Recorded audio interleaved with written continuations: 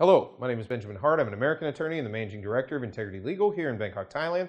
As the title of this video suggests, we're discussing social media in the context of U.S. marriage visas.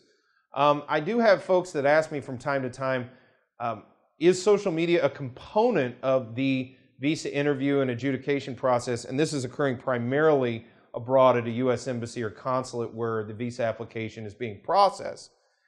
The long and the short of that, the answer to that question, if you will, the long and the short of it is, yes, I think social media can be used in adjudicating a given case, and I think moving forward, the likelihood of it being used is going to increase, for lack of a better term, exponentially.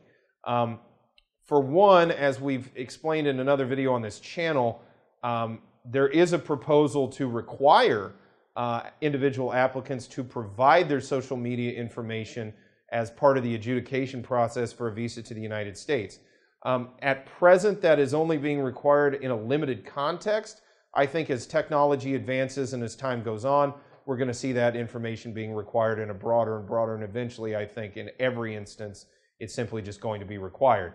As of the time of this video, although not necessarily required, I have seen consular officers go out of their way to ascertain the genuineness, for example, of a given marriage or a given proposed marriage or relationship, especially associated with family-based visas.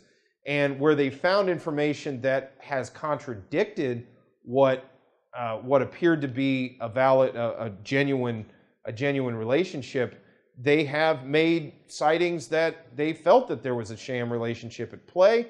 And in those circumstances, refuting that factual finding is especially difficult pursuant to doctrines such as the doctrine of consular absolutism or consular non-reviewability, pursuant to which basically factual findings by consular officers cannot effectively be refuted. They are a factual finding that is not reviewable. Why do I bring this up in the context of a marriage? Well, let's say hypothetically you have been married to your spouse for a significant period of time, but let's say somehow a consular officer has gained access to that foreign spouse's Facebook page, for example, and there are photographs of romantic involvement with another individual. This could clearly, again, this is wholly hypothetical, but this could clearly be used as grounds for finding that perhaps there might be issues with respect to the genuineness of the underlying relationship. As we move forward and as we see social media accounts probably, and I think it's likely going to happen, as we see social media accounts information being required in visa adjudications, I think there's a strong possibility that the usage of social media in ascertaining the genuineness of a relationship is going to be at issue. As of now, and in most of the cases we deal with, voluntary remittance of social media documentation is oftentimes part and parcel of the adjudication process in order to show the bona fides of the marriage itself.